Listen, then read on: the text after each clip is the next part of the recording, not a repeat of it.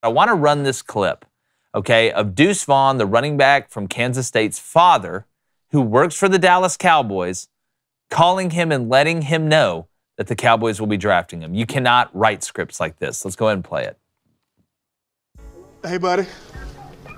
How's it going? Hey, it's going good. This is Dad. My phone wasn't working. Look at here, man. You want to come to work with me next week? I wouldn't mind that I got somebody want to speak to you. I got somebody want to speak to you.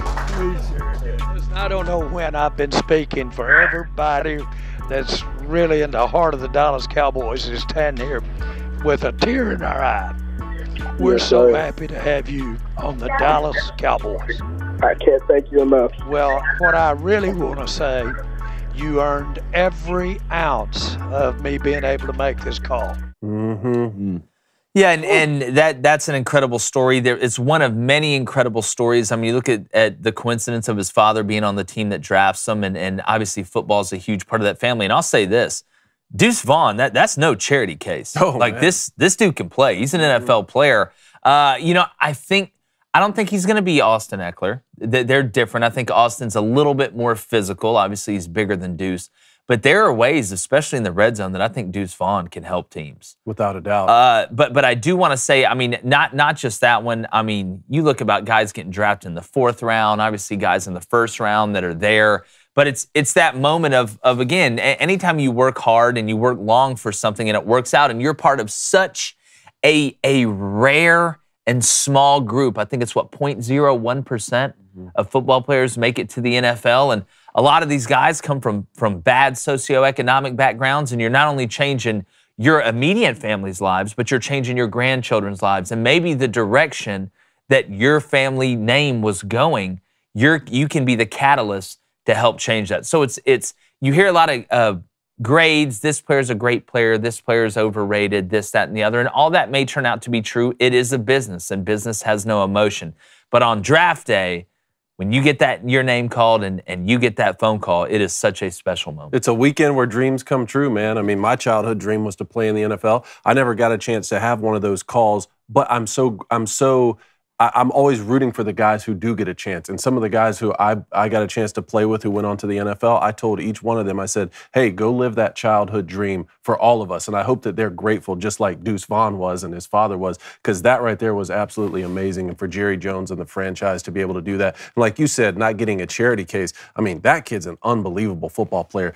Dallas doesn't have Ezekiel Elliott anymore. Tony Pollard's going to step up into that #1 role. Deuce Vaughn could be a great compliment right off the bat for getting him the football and helping the offense. Yeah, he could be, and I think special teams too, return and punt. Little guys like that are very, very hard to tackle in open space on special teams when you're looking at punts and kickoff returns and things like that. It used to scare the hell out of me. Dree Archer, who was, quicker than a hiccup. Little guy for Kent State, but every time he touched the ball on special teams, you just held your breath because, again, it's like me. It's not easier for me to catch my lab, all right, or a bigger dog than it is for me to catch Millie because she's so low to the ground. It's just a different angle. It's like being in a different world. It's like being Ant-Man and going in the quantum realm or whatever. But, Blaine, I want to say this, too. There's another side to the coin. Some guys get taken later than what they thought. Like you look at Will Levis. We've seen in the past Aaron Rodgers, Lamar Jackson, guys like that. But your family is there to support you. And just on the high times, the low times, you need them as well for that night that may be filled with disappointment. But Will Levis, of course, ends up going to the Titans. Hey! For some reason, we just can't have nice things. Are we surprised? No, I'm not surprised at all. But that's a big part of it, too. Well, this is the cool thing about the draft. You have your feel-good stories, but then villains get created as well. Yes. And Will Levis will now have that villain mentality walking to the NFL, not getting drafted the 1st round. And I felt bad for Will to a certain extent because he did come out on the podium before and he's like, look, if I didn't know I'm going to get drafted high, right, I wouldn't go.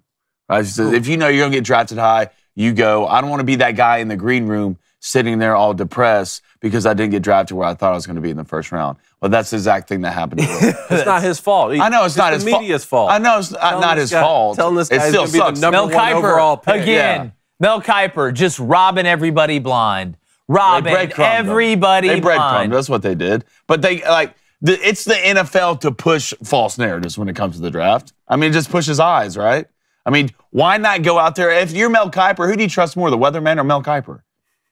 I don't know. Well, I don't know. Mel Kiper's really good. I'd come there and tell you exactly what doesn't need to happen. Yeah, fade him. Fade the Transylvanian special. Fade the guy. But I do think, I wonder how many of these teams and executives, it's so important that you have guys that are tight with the media who can maybe influence or maybe say, hey, I need you to put this out here, misdirection. Like, I don't know, maybe the Texans at number 2, not taking C.J. Stroud, which you called from the beginning. Had to. There's a lot of it's misinformation or propaganda that's out there to try and get people to do certain things. So if you're tight with guys in the media, you can kind of spin it and spin it and spin it.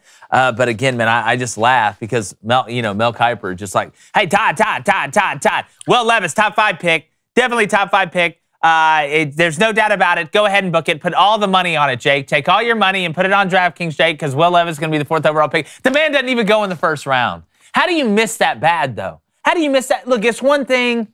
Hey, man, I had him going number 3, went 11. You know, or Jalen Carter, some had him number 1, he goes 9. I can understand that. You missed the whole first round on a quarterback? This isn't a left guard that's getting overlooked because he's from Western Michigan. This dude played quarterback in the SEC. Mel Kiper just looked at everybody and lied. And after he got past a certain pick in the first round, you knew he was going to keep falling because quarterback is not that sort of position where it's like, well, we can just take best available now. Yeah. It's like, no, once you get to the back end of that first round, those guys have their franchise quarterbacks Titans locked could up. have took Hendon Hooker. You guys. And you know what? I hope I'm wrong. Like I said, I've got no ill will toward Will. I didn't mean for that to come out like that. But the tape doesn't lie. You know what I did? I watched the tape, and I watched him play at Kentucky. You got the fastball. Congratulations. By the second inning, if that's all you got, they're hitting him off the scoreboard, and everybody's just, it's a beer shower everywhere. You got to wear a poncho out there. No, and honestly, he's in a pretty good situation. He I is. think Hendon Hooker is too. Will Levis and Hendon Hooker. And we were talking about Stetson Bennett a little bit, getting drafted by the Rams. All 3 of them are in pretty good positions because you look at Will Levis specifically, you're coming into a Titans team that has, at least for the past few seasons, had a really good defense. You have an elite running back, at least for right now, in Derrick Henry. And you don't have to start right away, right? Ryan Tannehill is going to be the starter, but he's not a Hall of Fame guy that you're sitting behind. You have to follow up. So really, there's nothing but upside if you were to come. And you also got a tackle who's going to be pretty good too. Yeah, well, you're going to be in that honeymoon phase where you're the backup quarterback. Everybody knows Ryan Tannehill is the guy. They don't believe in Malik Willis, obviously. So who's going to be the most popular guy? Will Levis. I think he's going to have a shot to get in there, but it's going to be a lot of turnovers early. And again, he's got to be able to develop more than one pitch, and it's really late in the game to develop that. But it's hard for me not to sit here and say the Eagles. That's the easy one. Howie Roseman's just been getting showered with praise, and he should. I mean, they got everything that they needed. A lot of people say they won the draft. I really liked what the Texans did because it's one thing to go get a top level, and I think C.J. Stroud's going to be a top level guy on one side of the ball in the first round. Well, they got 2. Will Anderson Jr. is my best defensive player on the board. And like I said, for weeks leading up to the draft, people say, why? Because Jalen Carter's a phenomenal player. Tyree from Texas Tech's a phenomenal player. There's some really good DBs. The Gonzalez kid, Witherspoon, Joey Porter Jr. But if I'm going to hire somebody, and I can pick from anybody, I want to take the guy that's the best at the most stuff. Will Anderson Jr., there really isn't anything on a football field that he couldn't do. I think he could play zone coverage over a number 1 wide receiver if you put him at 7 yards and told him to backpedal. Not that he'd be great, but he'd be good enough. You can use him in so many different ways, and D'Amico Ryans has a piece now that you can put all over the box. You can drop him. He's great in exotic pressures. He's able to run the hoop and get past the tackle, but he can take on the pull. He can spill it. He can box it. He does a little bit of everything, and you know that they know that you know that we know that they know where Will Anderson Jr. is on every play, and you can dictate your game plan around them having to know where Will Anderson Jr. is. So I'm going to go with the Texans as my first big winner. Then obviously the Eagles there with what they added. Those are my 2 biggest winners. And with my worst, I've got to go with the Titans, number 1. I wanted to go with the Lions, but they did some things in the back end. Getting Branch from Alabama, I'm telling you, that kid at safety is a special, special player. That was a nice pickup, made you feel a little bit better. But I'm just looking at the Titans. You know, you trade A.J. Brown, you draft Malik Willis, that doesn't work out. I question, and you got a nice piece at tackle. But, man, I just question the direction of the Titans right now going into the season because outside of making free agency moves, I love Treylon Burks, man. Love him. I think he's going to be a really good player, but they have nothing on offense. Nothing really. You got Derrick Henry, but behind that offensive line and aging Derrick Henry, what's he going to do? I'm not taking him in fantasy again. So, you know, when it's easy to sit here and say, oh, well, this was good, this was bad, but I don't understand what the Titans were doing. And then the Lions early, I felt like they just wasted their first couple picks. That's what I feel like. Well, the Titans, I think, got off to a good start when they didn't go get Will Levis or reach for some of these other quarterbacks we were talking about at pick 11.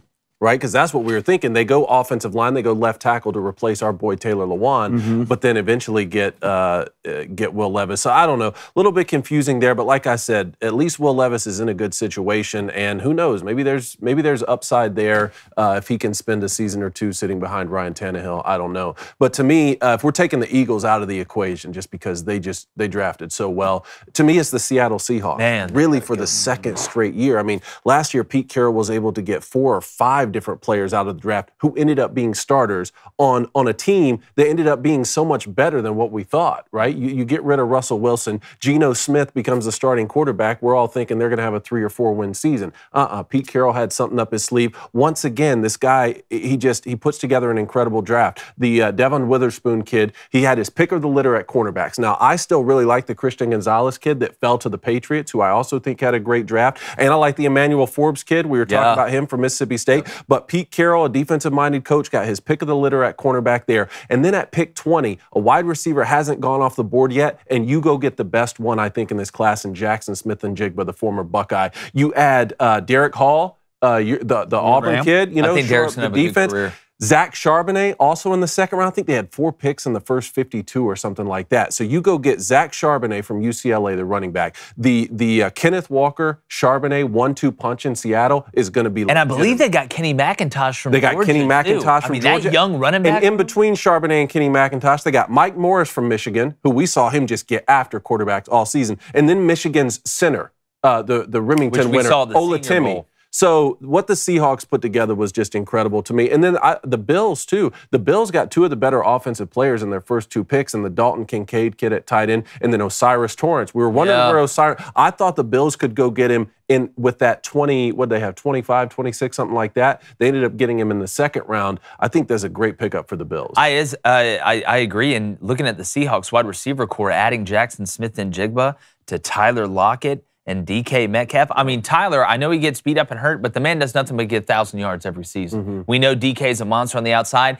Now you bring in a young guy that's not the #1 wide receiver for your team, which is going to help Jackson Smith-Njigba get a lot of single coverage. They're going to look at DK Metcalf and Tyler Lockett and try and take those 2 away. It's going to give Jackson Smith-Njigba some time to cook, which builds confidence, which can turn you into an all-pro. With that running game, and the type of season that Geno Smith had, Seahawks are trending up, man. Replicate a Kraken one last night. What a time in Seattle. I know, no doubt. And then my worst from the weekend, just what Deion Sanders had to say about the draft. Now, he congratulated one of his former HBCU players for getting drafted, but then Deion Sanders said, "I'm ashamed that the other 31 teams couldn't find value in HBCU players." This guy, I don't dislike Deion Sanders. I grew up a Florida State fan. I grew up a Deion fan. But to me, you had an opportunity to play college football anywhere in the country. You could have gone to an HBCU school. Where'd he go?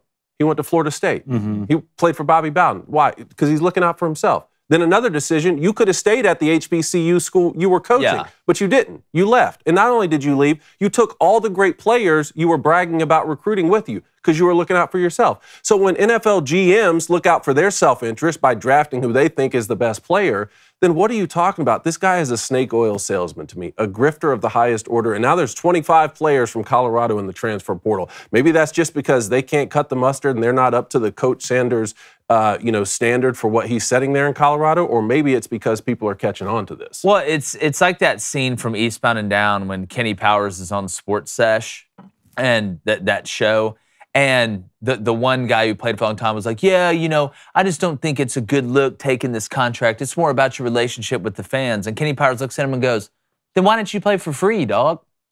Like, this is so hypocritical to me. You left the you did that. You went to an HBCU talked about how you were going to change the HBCUs and put them on the map. You were there for what, 2 seasons? First good-looking girl that looked your way, you bounced and took all the players. Like, how can you try and play both sides of this fence? Like, this is just, there's some things that are, you can kind of get away with. There's like nuance. You can argue. We see it in politics all the time. You can argue your way out of it. There's no nuance to this. The thing about it is, like, if you're good enough, they're going to find you. Yeah. They don't care. They don't care what you look like, right? Or where you're from. If you're a good enough player, they're going to find you. Mm-hmm. It doesn't matter. But it's Deion Sanders. The biggest hypocrite in the world. So are you surprised? I'm not surprised. I mean, I understand the PR. I understand the prime PR, which is be in the headlines, even if it's a negative thing, which is not just a him thing. People are like, hey, as long as my name's in the paper, I don't care if it's good press or bad press. But I don't know. It's just not the way I operate. I was surprised to see it. All right, my best. I got a couple. I'm going to start with Stetson Bennett. Shocked me. There we go. Shock of the draft. Come around. 4th round pick. I believe he went at 120. Look at that specimen right here. I tell you what a long way we've come, boys. You need insurance? 4th round, 128th pick to the Rams. Who knows? Imagine if he didn't get the public I don't talk. dislike Stetson Bennett, but I always thought he was just surrounded by greatness, which kind of everyone elevated how good he actually thought he was. But who knows? At this point, he'll probably go win 3 Super Bowls, be the Rams starter coming in after Stafford leaves, and just be the best thing since, I don't know, 2% milk, which I love. $4 million. My man got $4 million. 4 bones. $4 million. I love Stetson got $4 million. I'm happy for him. Me too. I hope he does well. It's now the a Rams, it's that early? You reached. I was shocked. Really?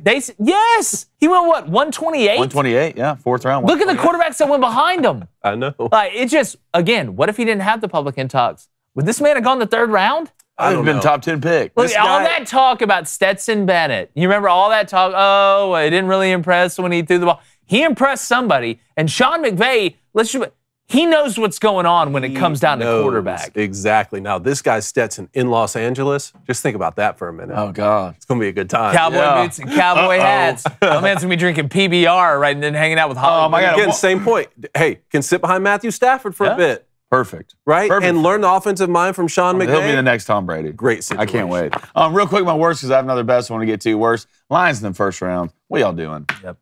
What are y'all doing? Like, I get the whole running back play to a certain extent, but let's look what was really on the board at that point. You could have shirred up your... What's the Lions' problem? It's defense. It's defense, right? All the DB. It doesn't take a philosophizer to know what the problem is. Your secondary trash. Your D-line's getting better. You got a young Aiden who's going to be a baller. Your linebacker core is mediocre. But you go get a running back. How do you not take Nolan Smith?